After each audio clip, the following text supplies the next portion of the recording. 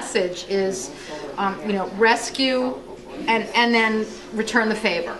But she is special, because people stop.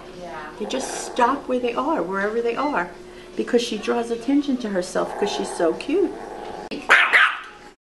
We're here with the Monmouth County SPCA Satos dogs that run loose in Puerto Rico, and they have puppies, and then there are groups that fly them up here and they bring them to rescue organizations like the Monmouth County SPCA.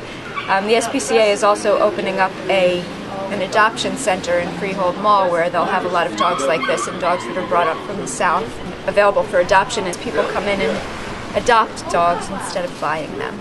She goes to nursing homes and special needs schools. We have a team of about 15 people doing pet therapy for us, and then humane eggs. It's cool to be kind.